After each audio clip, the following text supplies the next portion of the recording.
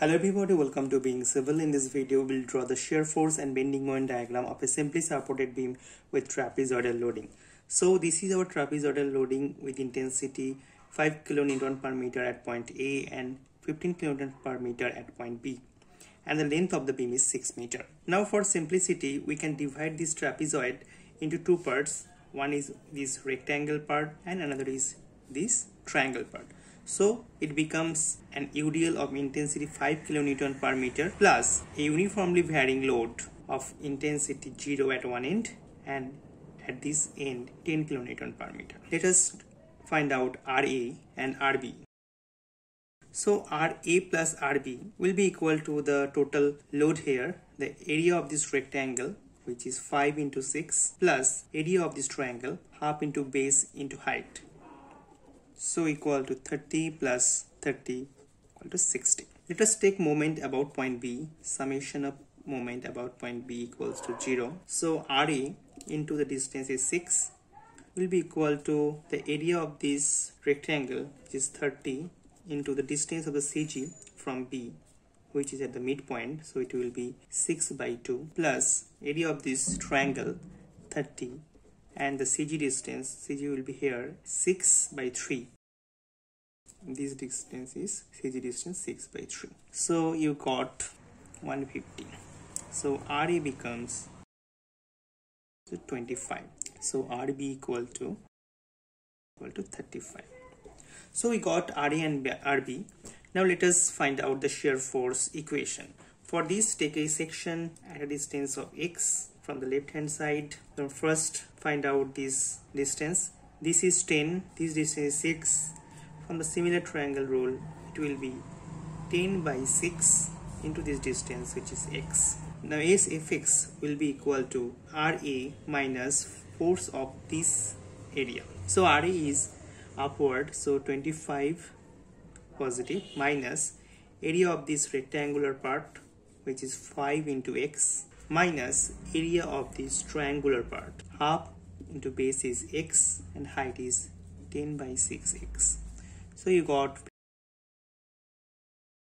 so this is the shear force equation and it varies with x square, so it will be parabolic. Put the value of x equal to 0, which will be equal to 25, which is nothing but RA. At x equal to 6,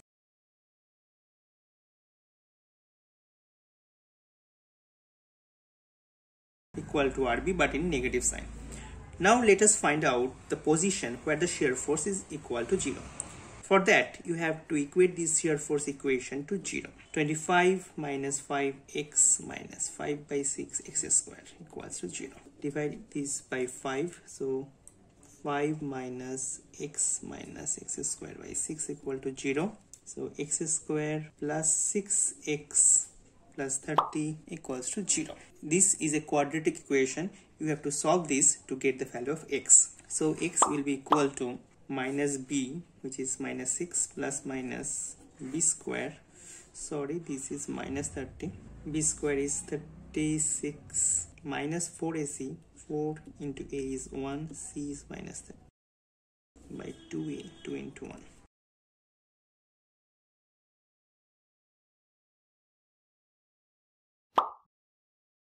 .245.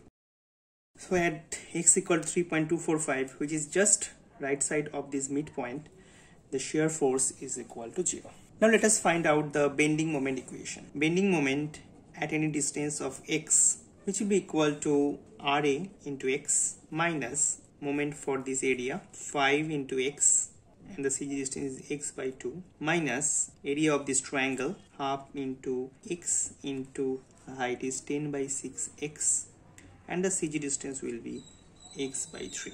So the bending moment equation is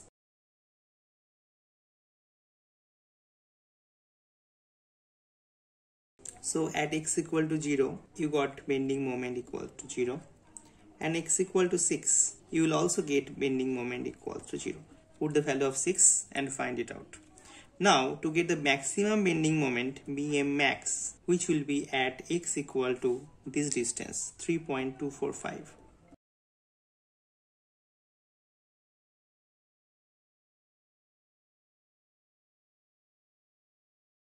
you got 45.31. So let us draw the shear force and bending moment diagram. The shear force diagram is a parabolic diagram. So at point A it will be 25 unit, and at point B it will be negative 35. And this is the midpoint, and at a distance of 3.245, somewhere like here, it will be 0.